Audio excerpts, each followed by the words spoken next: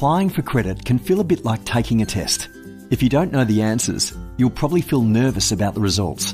That's why experts recommend finding out your credit score before you apply for credit. Your credit score, or credit rating, is a number that represents your credit worthiness and is based on the information contained on your credit report. Your credit score may be used by credit providers, such as banks and mobile phone providers, to help them decide whether or not to give you credit. So, what is a good credit score? Each credit reporting agency in Australia uses a slightly different credit scoring system, which means that your credit score can vary depending on which credit report you check.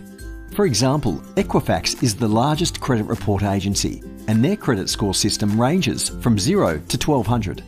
Other agencies' scores only go up to 1000. The higher your score, the better your credit rating, which means that creditors will see you as a low credit risk, and you'll have a better chance of getting your loan application approved. If you have a low credit score due to past issues with credit providers, there is still help available to turn things around.